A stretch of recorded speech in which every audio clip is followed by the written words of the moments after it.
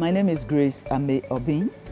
I'm the Group CEO of Forever Clear Ghana. The group comprises of Forever Clear cosmetic industry, where we manufacture skincare products, hair care products, and color cosmetics, that is makeup, lipsticks, and all that.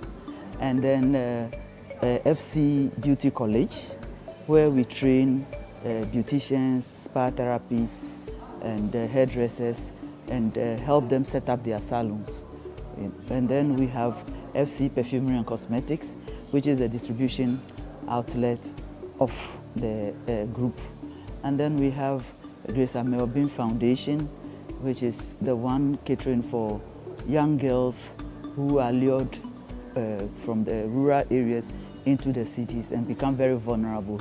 And then we have salon equipment and beauty supplies, where we supply professional beauty products to salons, to use on clients, and also support them with equipment for salons.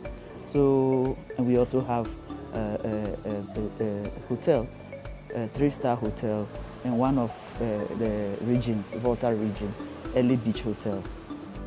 Well, about some 5 years ago, I met a beautiful lady in Ghana at a conference, Madam Fiona Wall, and we got introduced by a mutual friend, and we clicked.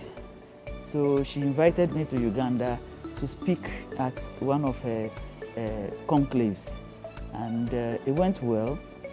We saw the business opportunity because I brought some products with me, and it generated a lot of interest. And so going around the shops and the market, I realized that there was an opportunity to do business with Uganda. So we planned coming back, not only to sell products, but to establish a manufacturing outlet here, and also to see how we can cooperate with any of the existing vocational or technical schools, and work with them in skills training. So that's why we came. Fortunately, unfortunately first, COVID struck, so we couldn't pursue our desires. But fortunately, the team has even gotten bigger. The interest in Uganda has gotten keener, and so we got. I brought along an investment company, a construction company, the manufacturing cosmetic company, and we are here to see how best we are going to be allowed to establish ourselves here for the benefit of both Ghana and Uganda. You see, I've traveled widely across Africa, Europe, wherever, and even China, Australia. I've been everywhere almost. And I've realized that with the vast, rich resources we have in Africa, if we begin to identify the strength of each country, we would be able to add value to our own resources, and taking the population of Africa, the whole of Africa, the market is huge. So Uganda has a lot of raw ingredients and materials that we can use in Ghana, because we import a lot in West Africa. And we also have the expertise in adding value to raw things. And so that is already a business starting there. How do we exchange that strength or knowledge transfer to Uganda for their rich raw materials that they have? It's a beautiful symbiotic relationship, and I'm sure that as we begin to crisscross across Africa, we would be able to do a lot. Especially, my focus is on women and women businesses. Naturally, the role of a woman is to nurture, start a family, nurture the home, nurture a nation. So we are natural, nurture. So we should, why aren't we transitioning or transferring that passion or natural talent into business. We don't think big to start with. A woman will say, well, let me start doing this small.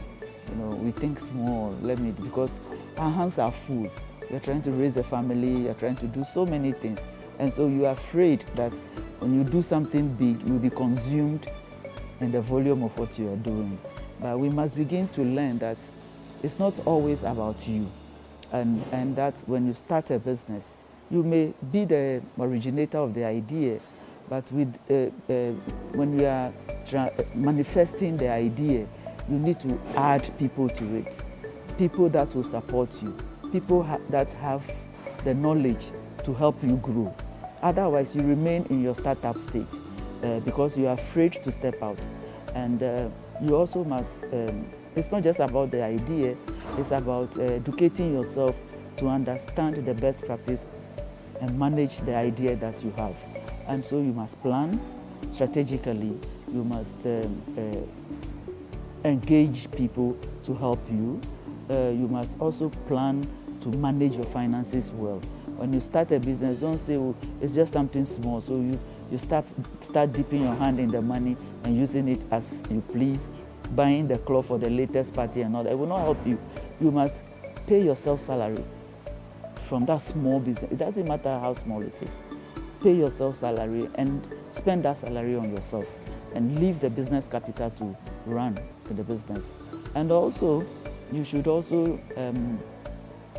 try and engage or frequently attend conferences, seminars, join associations that will enrich, your deepen the knowledge and network, because the people you meet may be your first customers or your growth pattern customers. And so when you meet people, market yourself, sell yourself, engage them at a level that people would have the interest in what you do and begin to invest in what you do. I've been in business for 40 years already. It may not happen today. It's a gradual process, but we are in charge of the acceleration. And you must learn also to apply the brakes when you need. So a gradual gradient will help you clearly, on the path that you want to go. With every business person, when you walk about and look about, you try to identify some needs that you can meet. And so that is a business opportunity. If in this hotel I realize that, oh, maybe they can do with some scented candles, then I would approach management and say, look, I manufacture scented candles. Would you take it off me? And then I can go into that negotiation with them. So let's not just be blinded. There's so much we can do with the resources we have in our environment instead of relying on people to come and use or add value to those for us. So let's be observant.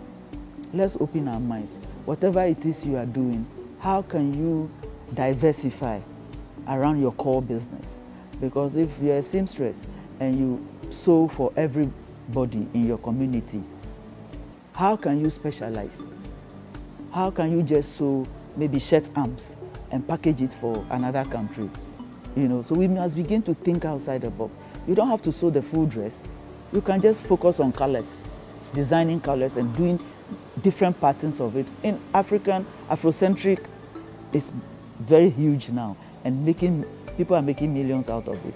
So let's begin to think beyond what we do and diversify around your core, because you have the resources, you have everything around you to put into good use to scale up. We have just developed a gender policy for women, focusing on women activity. And I'm sure everyone is aware of the African Free Trade Agreement that is going on.